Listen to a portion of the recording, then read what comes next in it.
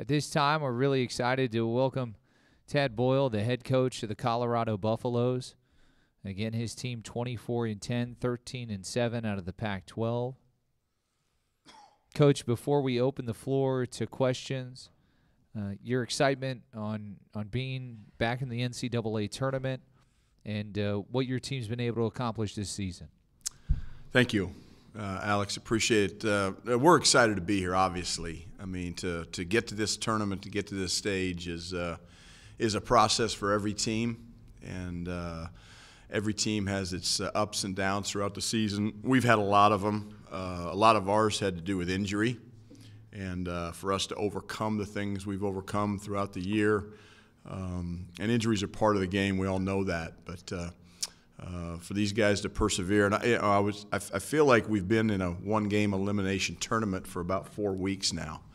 You know, for that LA trip when we lost to UCLA, a heartbreaker, one-possession game down the stretch, and then found a way to beat USC in double overtime, being down 16. And you know, as you look in the rearview mirror, you know, that was a turning point of our season without a doubt. But we didn't know that at the time. We just had to try to win the next game and win the next game, and that's what we did, and got on a roll. And we didn't quite finish it off in Las Vegas, unfortunately.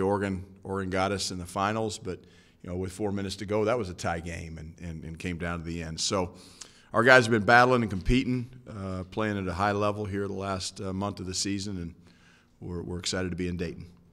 Questions for Coach. We will start on the fourth row at the end. J-Tuss, K2B, Boise, Idaho.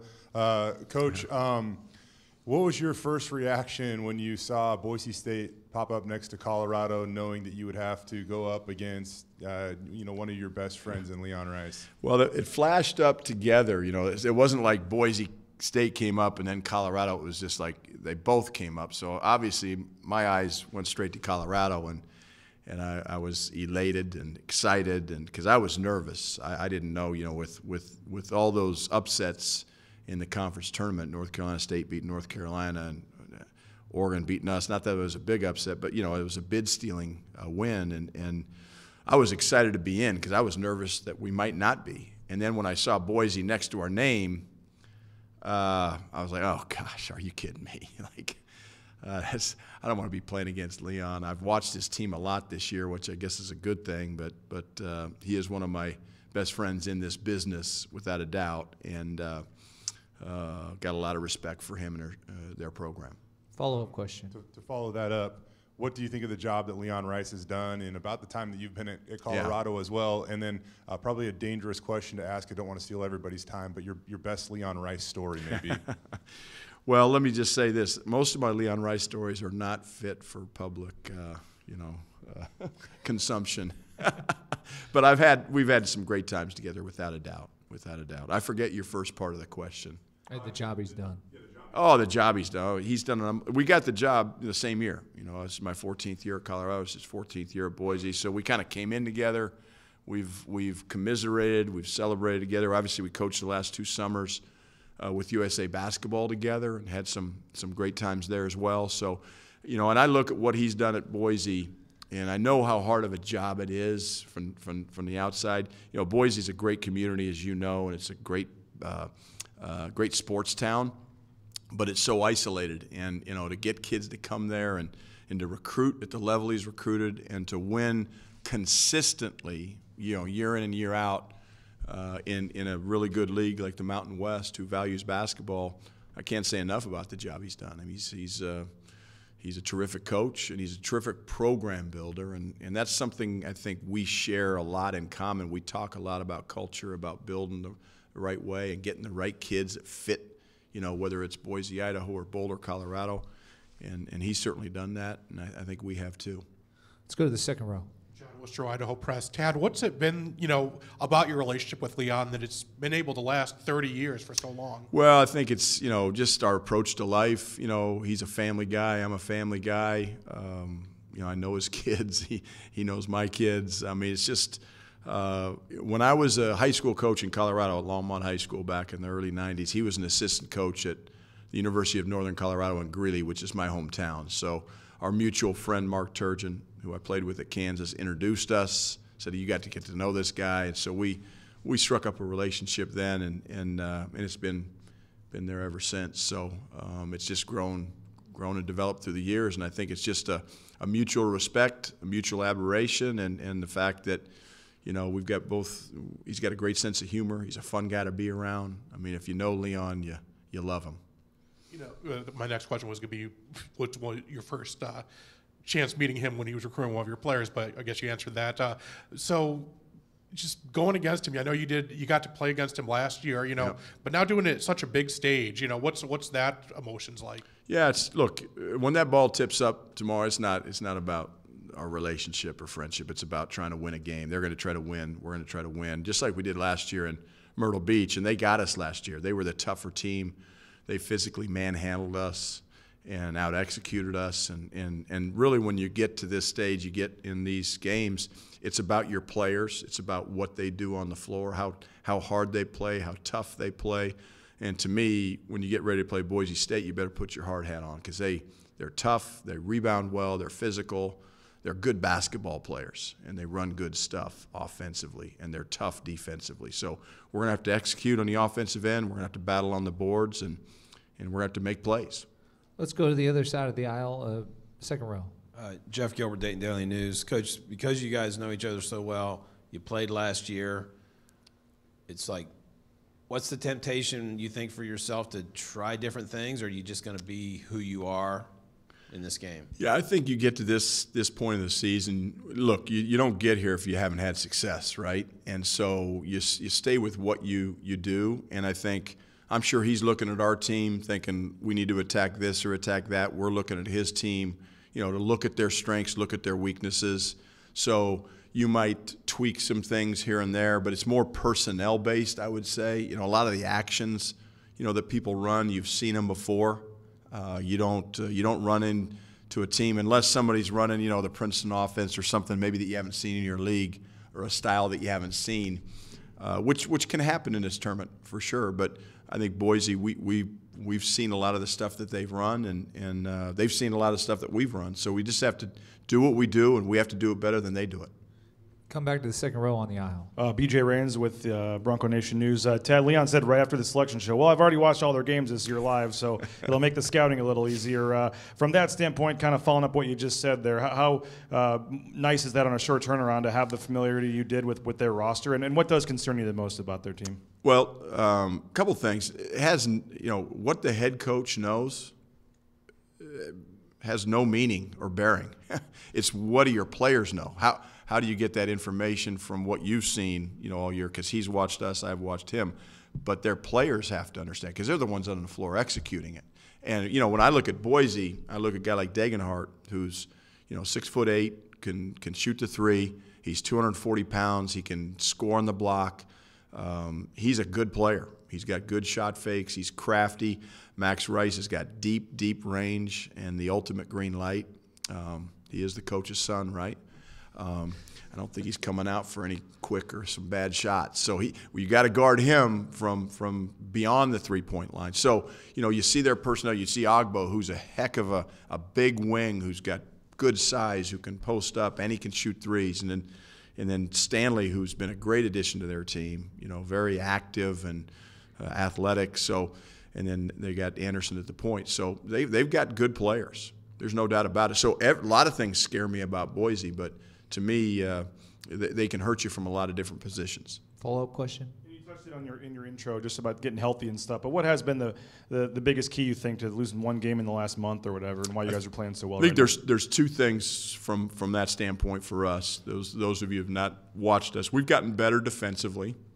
Now, that didn't show very much against Oregon in a championship game down the stretch, for sure. In the second half, I think we got 8 stops in 27 possessions. So that left us, you know, that half, and that's what cost us the game. But we've gotten better defensively over the last month, and we've done a better job taking care of the basketball. Again, didn't do it against Oregon in that championship game. They scored 23 points off our turnovers. We scored 0 off theirs, and we lose a 7-point game. So, but we got to take good care of the basketball. It's going to be the case against Boise, because if they turn you over, they'll run. And they're very sound defensively. But we take care of the ball, and we guard them. As long as we play Colorado basketball on the offensive end, you know, we'll be in good shape. but we can't turn it over, and we got to guard the heck out of those guys. A fifth row in the back. Bob Beeler from the Bronco Radio Network. You talked about Degenhardt, who's first-team All-Mountain West. You've got a first-team All-Pac-12er in KJ Simpson. So give us a scouting report on what makes him special. KJ, has had an All-American type year. You look at his numbers, you look at his consistency, you look at his efficiency. He does everything for us. He scores the ball, he distributes the ball, he rebounds the ball, he guards the ball. I mean, he is a legitimate, in my opinion, a legitimate All-American candidate that doesn't get enough national attention. And guess what? Now he's on a national stage. Now, he doesn't need to do anything outside of who he is. He just needs to play his game. But we've got good players in our team, just like Boise's got good players in their team. But Degenhardt is, to me, the key to their team. And then, getting out and guarding the three-point line with Max and Agbo. Those guys we got to really take away. And we can't forget about Stanley. You can't forget about Anderson. You can't forget about their guys coming off the bench. But you got to know Degenhardt is kind of the head of their snake, so to speak. A fourth row. Jacob Toby, 9 News Denver. What's up, Tad? What is it about the tournament that can elevate the status of somebody, right? You've been very vocal about KJ all year long, especially towards the end. So what is it about the tournament, and how excited are you for people to now see what you're preaching, what you've been talking about? I mean, number one, he just has to be who he is, Jacob. That's what I've told our team. Like, KJ doesn't need to come out and be somebody that he's not. He just needs to be the KJ Simpson that he's been all year. And, the difference is the stage. The difference is the media. The difference is the lights, the attention, and all eyes are on this tournament for the next 3 weeks. And so when you have that and you just perform the way he's been performing, that's all he has to do. He doesn't have to do anything special. And if he does that, people will see how special a player he is. We'll stay with that same mic. First row on the end. Coach Scott Proctor, Colorado, good to see you again. You guys in Boise State, 2 really good rebounding teams. Yeah. How much is that going to determine kind of this game, and how much is that an emphasis to you to, crash the boards on both ends? Key, absolute key. Because that, to me, when you talk about toughness in basketball, you talk about the turnovers, being able to take care of the ball and not turn that thing over, being mentally tough, strong with the ball, because they rake at you when you drive it. They're going to be in the gaps when you drive it. You got to make good plays. And then the rebounding battle. You look at those 2 areas, and that'll tell you how tough your team played. And I'm sure they're talking about it too. They're again, you look at Stanley, you look at Degenhardt, you look at Agbo on the offensive glass. Those guys go and they're physical. So we gotta create space with our box outs. The good news is, we just played an Oregon team that played physical against us. Washington State in the semis played physical. So we've played against physicality before. And they have too, but it'll be a big part of the game tomorrow. Follow-up question? Yeah, just a follow-up. You guys are 19-5 this season when Eddie grabs at least 6 rebounds. Yeah. 5-4 when he doesn't. So basically a toss-up game when he doesn't. Is there something to that, and what do you kind of make of that? Yeah, I think if you look at Eddie and when he is what I call dialed in or locked in, both defensively and offensively, because he can be a problem for other teams on the glass, certainly on the block, and he's a great passer. They bring in Cam Martin off of their bench, who's their second leading assist guy. We bring in Eddie starts for us, but he's a really good pass first big, and when he puts his mind to it and he's emotionally involved and locked in, he's a difference maker. Without it, and he's a problem for other teams. So he's gonna create double teams. It's how well can we play out of those double teams, because it's hard to score over 2 guys. So we're gonna have to kick it out, and we're gonna have to get the ball moved, and we're gonna have to attack closeouts and make plays. If we do that well, we'll be okay. If we don't, we'll be in trouble. Fourth row. I wanted to ask you about 2 players. I'm going to begin with Max Rice, though. You've known Leon forever, which means you've probably known Max for a while. What was the first time where you thought, like, maybe this kid has something special in him, and then just his growth and development over his last 6 years at Boise State? Yeah, has it been 6 or 8? I can't remember. But no, I've known Max for a long time, and kind of seen him grow up from afar. Certainly not day to day, but you know, he's always been in a gym. You know, I remember talking to Leon. It's like, you know, he's just been a gym rat. You know, going down even when he was in, you know, 10, 11, 12 years old. He's been a gym rat. So you knew he's got a chance because he's always been a really good shooter. And then, you know, early in his career, he had to adjust to college basketball and the speed and the physicality of it. But he's, you know, he's a big, strong 6'5", 200. Probably 205. I don't know what his weight is now, but he's a big, strong guard that can handle physicality, and he can make shots. He's got deep, deep range. And so to see his development, he's become a better defender. And so to see his development, you know, over his college career has been pretty neat to watch. And he's a legit threat now. And just a reminder, if you could please provide your name and affiliation before a question, we greatly appreciate it. And then let's go to the fifth row in the back. Mark Johnson, the Colorado Basketball Network. Ted, you've talked about your team being a high IQ basketball team. I'm wondering about the importance of that quality being in a tournament where you find out and literally hours later you're playing a college basketball game against somebody you haven't seen. Yeah, it's hard. Again, Mark, I know Boise State and their personnel. I think Coach Greer on our team, who has the scout, he knows them.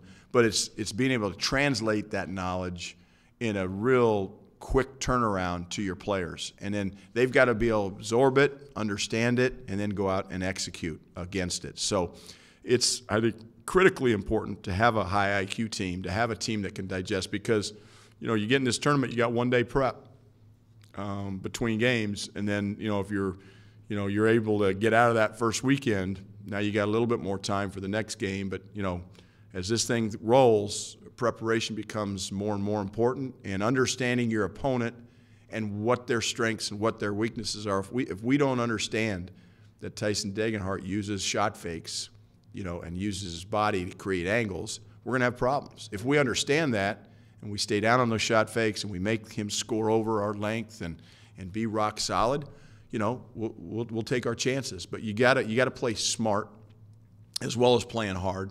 And playing smart is part of execution. And I think we've got a team, I think, that can do that. We'll see if we do or not. I think we can. We've shown that we can. We just got to go out and do it. Coach, we really appreciate your time, and we're looking forward to watching you go up against Boise State tomorrow night. Thank you.